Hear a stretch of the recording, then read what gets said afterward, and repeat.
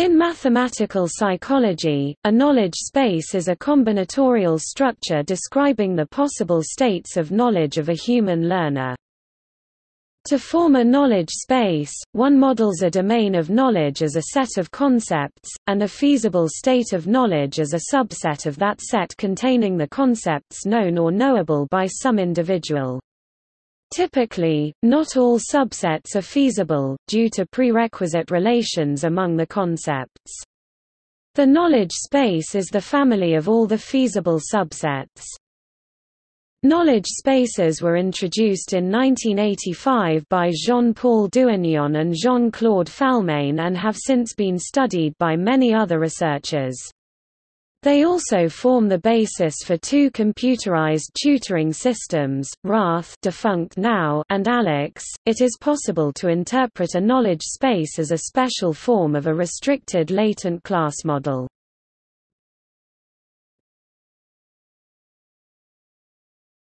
Topic: Origin.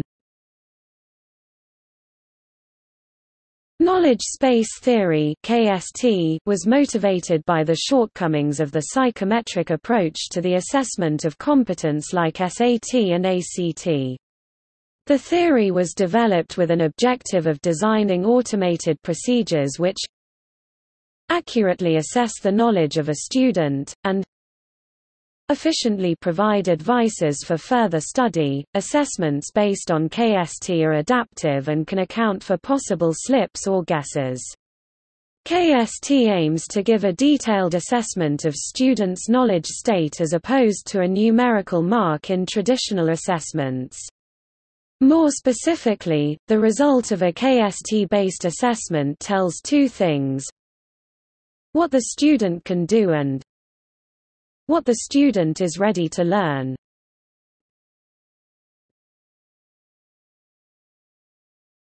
Topic: Basic concepts. Knowledge state 8 is the complete set of problems that an individual is capable of solving in a particular topic, such as algebra. Precedence relation. It is the parent-child relationship between concepts. It captures the interdependency of concepts, prerequisite relationships. Knowledge structure. It is the set of all feasible knowledge states. Because of precedence relations, some of the knowledge states are infeasible. The outer and inner fringes, unique items between a knowledge state and its immediate successor knowledge state, is called the original knowledge state's outer fringe. It basically tells the items that the student is ready to learn. Conversely, inner fringe is the items that differentiate a knowledge state from its immediate predecessor. Inner fringe tells the items that the student has already learned.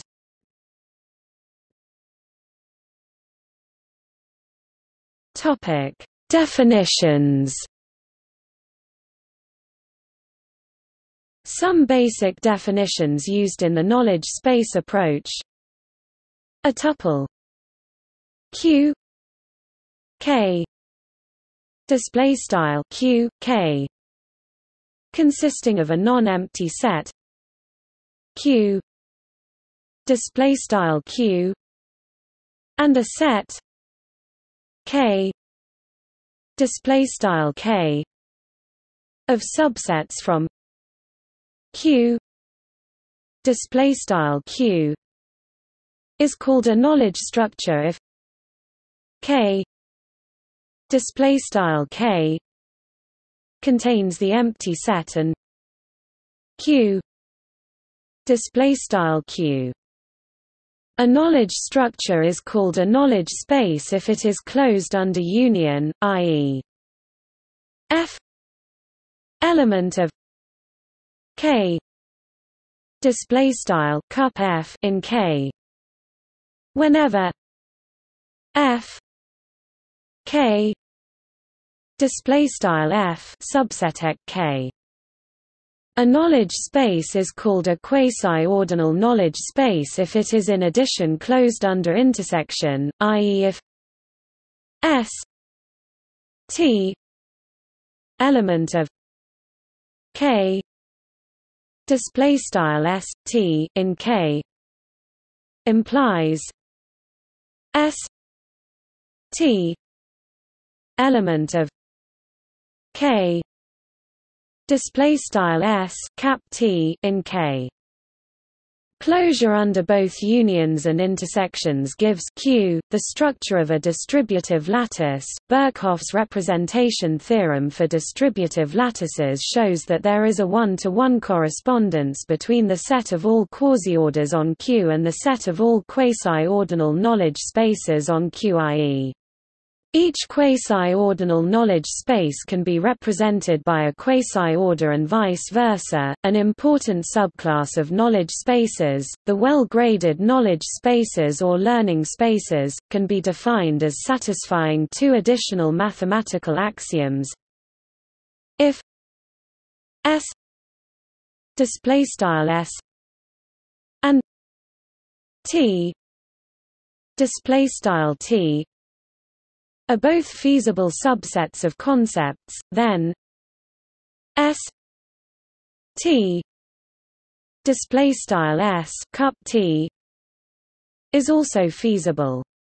In educational terms, if it is possible for someone to know all the concepts in S, and someone else to know all the concepts in T, then we can posit the potential existence of a third person who combines the knowledge of both people. If S S is a non-empty feasible subset of concepts, then there is some concept X in S such that S X S set minus X is also feasible. In educational terms, any feasible state of knowledge can be reached by learning one concept at a time. For a finite set of concepts to be learned, a set family satisfying these two axioms forms a mathematical structure known as an antimatroid.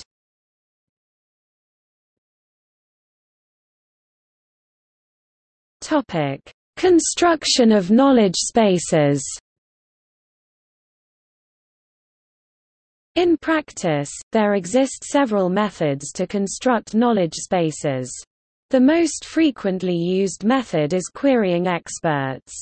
There exist several querying algorithms that allow one or several experts to construct a knowledge space by answering a sequence of simple questions. Another method is to construct the knowledge space by explorative data analysis, for example by item tree analysis from data.